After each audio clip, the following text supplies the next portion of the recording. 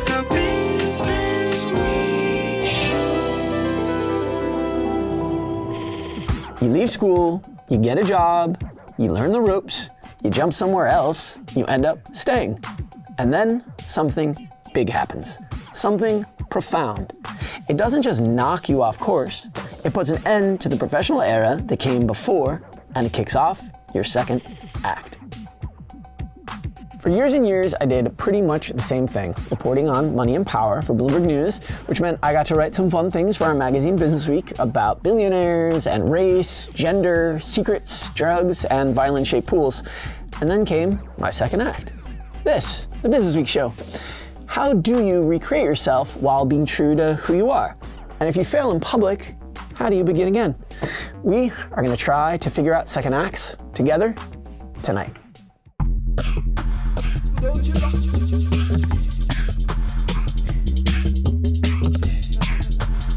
I don't think I know anyone who has gained and lost more financial power and has gained and lost more political power and is able to actually think and talk about it quite like this next guest.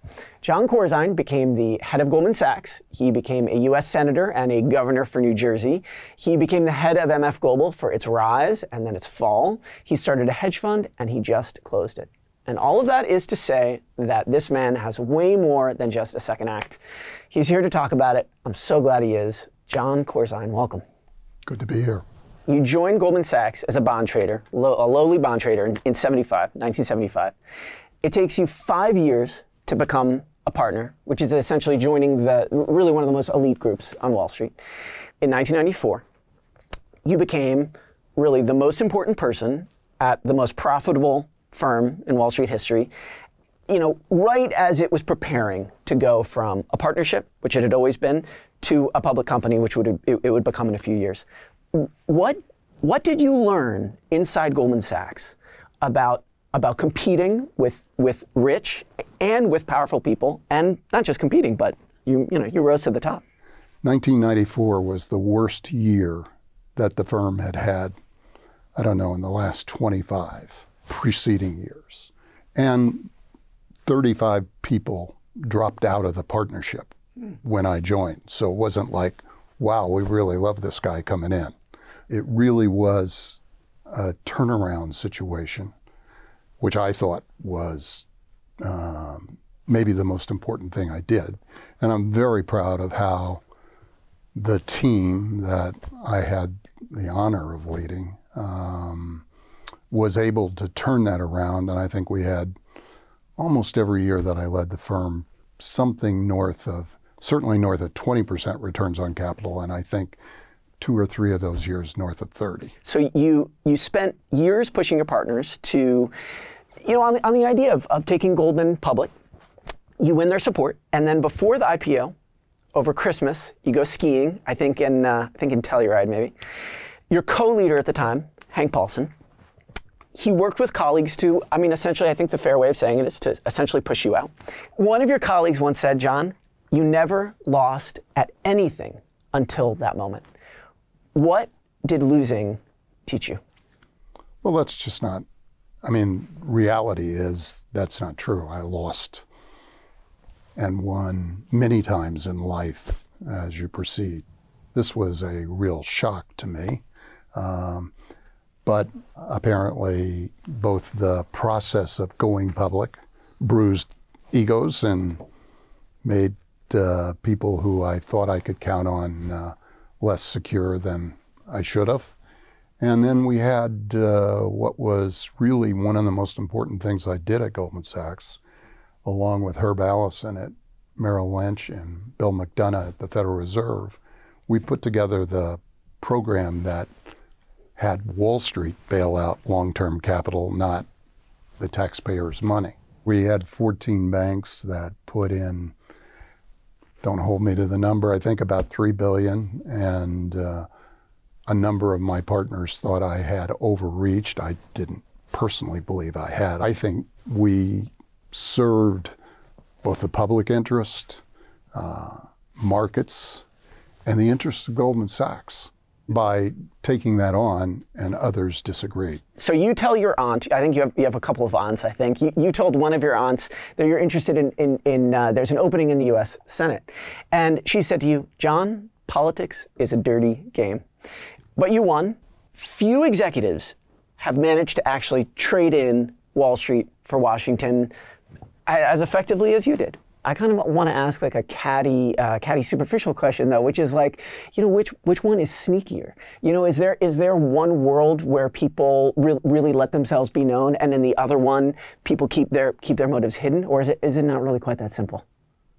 I don't think it's that simple, but human nature is fairly consistent, and particularly when you're sitting among ambitious men and women who have good minds, see great opportunities, and sometimes another person is in the way of that person getting to that opportunity. And so probably I was a little naive on that from time to time in my career. Probably a little tougher in politics than I was at Goldman Sachs about those kinds of issues. So if Goldman was first, politics was second, your third act was a brokerage called MF Global. I'm going to give the short obituary of MF Global. So it ended up imploding. It was one of I think one of the biggest bankruptcies in American history, I think. You paid $5 million to settle the Commodity Futures Trading Commission accusations. They said that you had a role in the unlawful use of nearly $1 billion of customer funds. You did not admit or deny. I don't think that's right. I settled on a failure to supervise. Okay, failure to supervise. They had originally had accusations. There were accusations of all kinds of things. Right. Okay, so you settled those accusations. Your experience tends to get lumped in with something different, which is the 2008 global financial crisis, which this was not. But I think there's this anger in America that firms went down, executives just simply move on. And I think it's fair to say that people on the right and people on the left have craved a certain kind of punishment for failure on Wall Street. What can you say to them? Well, I think that if people break the law and do it with intent, I think both of those things are important ingredients, then I think they should be held accountable as anyone else would be. And I think there needs to be a equality of how people are treated in front of the law. And I think that the issue of breaking the law was pretty well handled by the facts, not by how it was written, not by how other people want to categorize it. So it's probably one of the greatest disappointments in my life. It's not the greatest sadness of my life, but the greatest disappointment, because other people were hurt and other people's integrity was challenged, not just mine, who I think much of which was unfair. And yet, Jon, the story of Wall Street is a story of rises and falls and rises and falls, and you pick yourself up, a few years go by, you start a new hedge fund. It's called JDC-JSC, which is using your initials and your son's. This year, I think it's fair to call them sort of critics, Jon Corzine critics, they tried to essentially get you banned from futures trading. My understanding is you think they were just absolutely wrong on the facts. They were. And yet, you decided to close your hedge fund. Why did you do it? And what was it like to say goodbye to this act of your life? Well, I don't think I'm saying goodbye. I'm starting a family office, which significant part of my hedge fund was funds for my family. Mm-hmm. I'm 76 years old, a little old. And I do believe that to be as successful as one needs to be in the world of hedge funds going forward, you're going to have a footprint in the quantitative side of the business. I think the highest probability of success will come with those that build out a team, but B, have access at computing power in a world of AI and all of the other elements, many of which are already practiced in the financial world. World changed dramatically from when I was reasonably successful as a trader in the 80s and early 90s to where the world is today.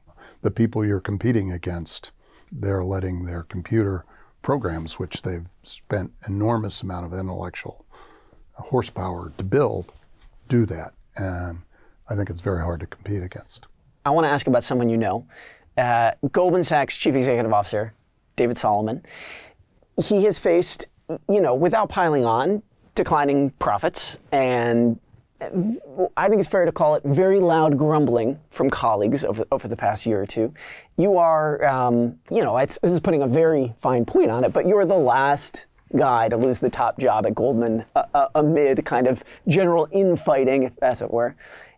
How should Solomon handle it? Maybe differently than you did. Well, first of all, I think David is handling it pretty damn well. Last time I saw him on camera, he looked straight at the camera and said, these things I've done well and these things I have to improve on. And I believe in our team and I believe in our purpose as a client-driven firm. I know he's a smart guy.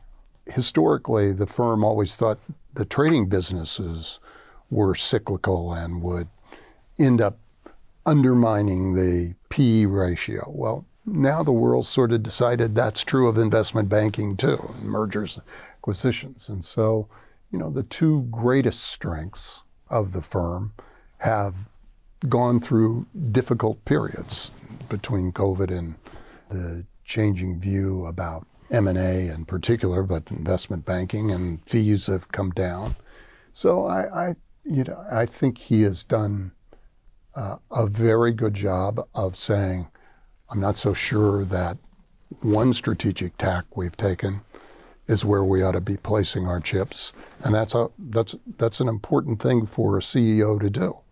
I think before you go, I want to ask you either my toughest question, or maybe this is the softest question of all, which is that what you want to be remembered for. Which of these acts that we've talked about? I'm imagining that maybe you might have a fear that MF Global will overshadow the rest. Is there something that you want to be remembered for, Jon? I have 8 grandchildren. I'm more interested in what they think of me and what they know about what my values are and what they can build into their own lives and see them successful. Jon Corzine, thank you so much for being here. Loved it. Good to be here. I think I mostly enjoyed it, Max. I'll take it. Good.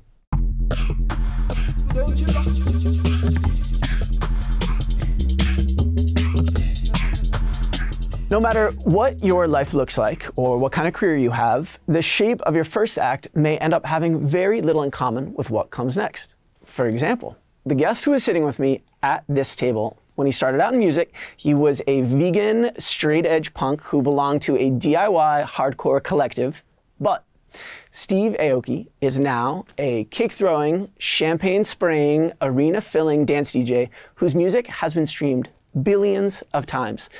Also, he has a pool in Las Vegas that is decorated at the bottom with an image of his own face.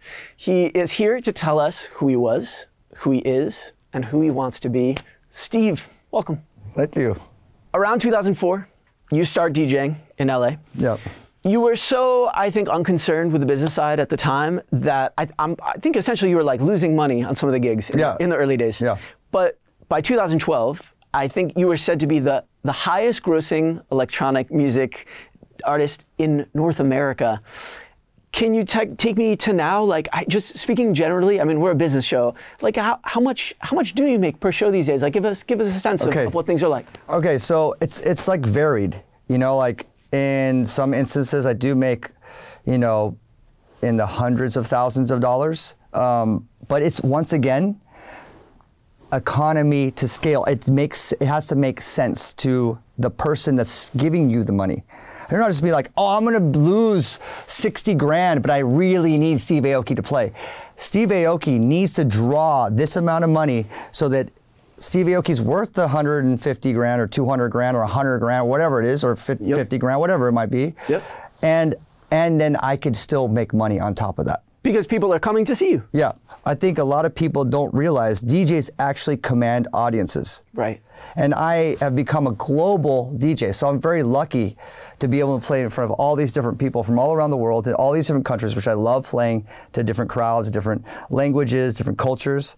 And luckily, I'm still able to draw a lot of people. Hear you. And if I'm headlining a festival, surely I'm going to be making more than the other artists or equal to with the other co-headliners. So, and that could be 2, 3, 4, 5, even 600,000. One universal second act that I think most of us crave somewhere inside of us is like the ability to start from scratch, and begin everything again. You have a nonprofit, the Aoki Foundation. It's working to support, like, not beginning again, but age reversal. Yeah. Why would you want to age in reverse, like Benjamin Button style? What is it about that appeals to you? Okay, so first of all, we can't age in reverse yet, but I would like to. Like, I'm 45 right now, so imagine, the average life expectancy is 80. Now, I'm with a healthy lifestyle, you can always go, oh yeah, you're going to extend that. But it's not just about extending, it's about having quality life, right? So think, like, if I do die at 80, which is the average life expectancy, that's only 35 years of life. And at the main tenet of all this is that I love life. I love living. But don't you think, like, the finiteness of life and the fact that it's only moving in one direction, like, isn't that what makes it valuable? People say that, but 35 more years is just not enough time. I think the finite of life, if you live to 200, is different. But 80 is not enough time. Like, it's like, perfect example is this. My mom's 80. Average life expectancy is 80. She's like, she wants to live. And I don't want her to die.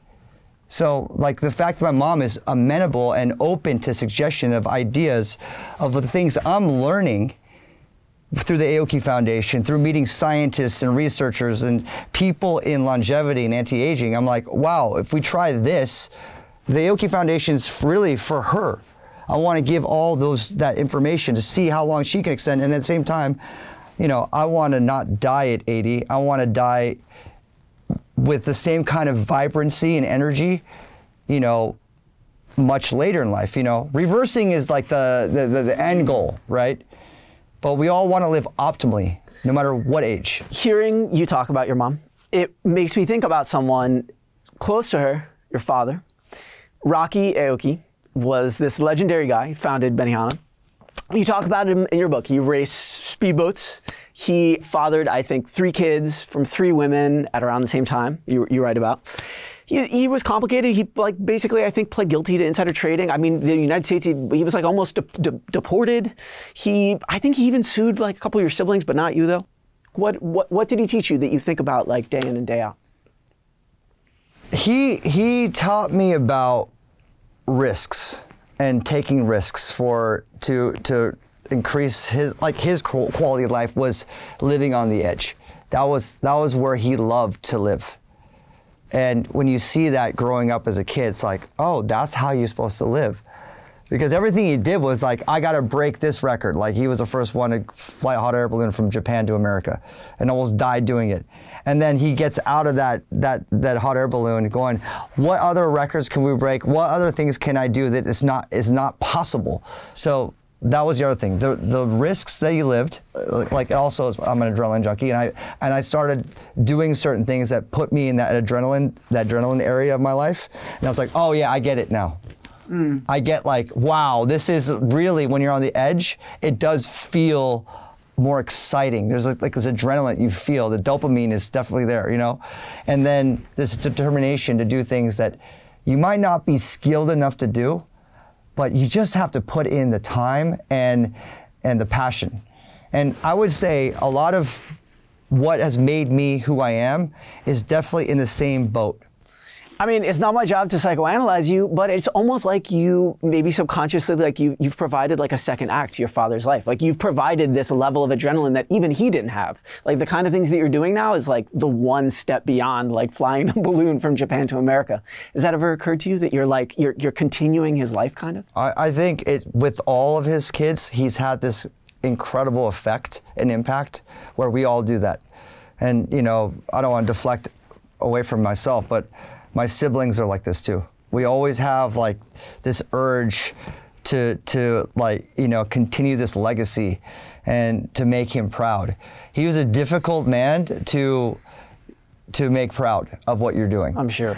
But after he died, it was like, oh, I got to do this for Dad. I got to do this for, you know, like if I could do this, it's like for him. It's not necessarily for you, it's for him. You've talked about FOMO. I want to ask you about kind of the opposite of FOMO, which is regret. You've called yourself a crypto believer, and last year, I mean, right before the end of the road for Sam Bankman-Fried, you DJ'd the Crypto Bahamas Festival for FTX. Can you just give me a sense of like how you feel about that now? Yeah, well, obviously, like at that time, it was like I'm a crypto guy, so I was in Bitcoin, I was in Ethereum, I was big on NFTs, and when I got invited to play out there and be out there, it was actually pretty exciting at that time. But you know, obviously, it is regretful that I was even there and I was playing there. But you know, some of those things you can't predict what's going to happen. You don't. I never saw that it was going to go in that direction at all. I remember that time, it was just everyone's affirmations or like thoughts on where crypto was going was to the moon, really. You know, at that time, I thought Bitcoin was going to hit 100,000 for sure. I kept on piling my money in. Even at 60 grand, I was putting more money in. Do you still have a lot of NFTs? I think you issued some NFTs, but the market is just like, it's kind of been obliterated. Yeah, it's obliterated. There are like a small core of us that still believe that it's going to be part of the future.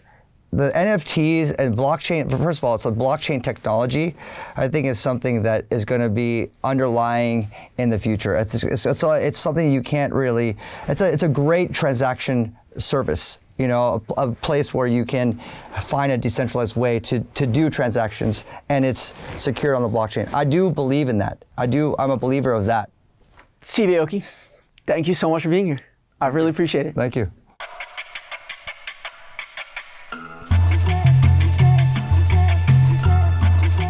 There are at least two reasons you can be sure that F. Scott Fitzgerald was wrong when he said there's no such thing as a second act in American lives. For one thing, the line itself had a second act. It started out in an essay and it ended up in one of his novels. For another thing, F. Scott Fitzgerald died thinking he was a failure, and he ended up in like every bookshelf in America. The careers of our two guests tonight, one of them a scandal-plagued Wall Street executive and the other a globe-trotting electronic music DJ, look about as different as physically possible. And yet, they both show you can start and stop and start again and change. Some of that has to do with privilege and luck, popular opinion, forgiveness, grace, and part of it is up to you.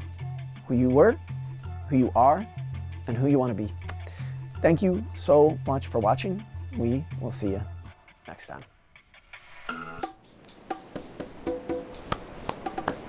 Don't worry, I won't kick you. I won't kick you. I have a very passionate dislike of disloyalty. Do you want to have any words for the cake, or? No, it's just time to get caked. Most important lesson I've learned from business is hire the very best people. They'll make you look good. You ready? Should I cake from back here? Yeah, go for it. Okay, I'm left-handed, so I'm gonna have to like, here, sit over there. Pork roll or Taylor ham? Taylor ham by a long distance. Ready? Go for it.